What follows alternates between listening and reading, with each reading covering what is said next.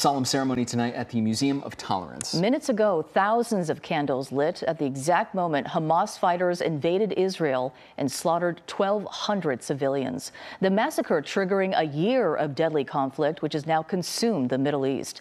KCAL News reporter Laurie Perez was at tonight's event. Laurie. Yes, this was a touching and somber event. Organizers say it was designed to remember the loss, but also to unite in hope for healing and for the release of nearly 100 hostages who Israel says remain in Gaza, held by Hamas.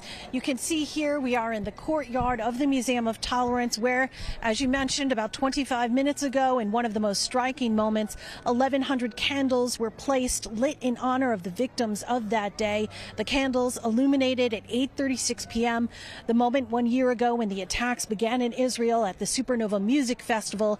Tonight, Mayor Karen Bass addressed the crowd along with Jewish leaders, and a rescued hostage named Andrei Koslov spoke. The crowd silenced by his story of survival. He was held hostage for 8 months and 1 day. It was not the last chapter of my life. Something better is coming, and here I am. With a lot of opportunities, I became some kind of voice of hostages, and I'm able to speak. So I predicted myself that something better is coming. Today we must continue our prayers for safety and peace. As conflict rises in the Middle East, we often see a troubling rise in anti-Semitism around the world, including here in LA. So let me be unequivocally clear. Anti-Semitism has absolutely no place in LA.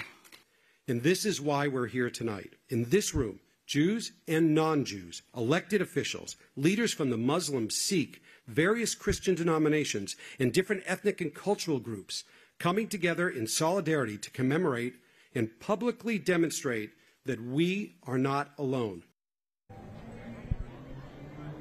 Now, these candles will remain lit for 24 hours, and tributes like this one will continue over the next 24 hours here in LA. There is another major event planned for tomorrow night as well. We're live in Pico Robertson. I'm Laurie Perez. Back to you. All right, Laurie, thank you so much.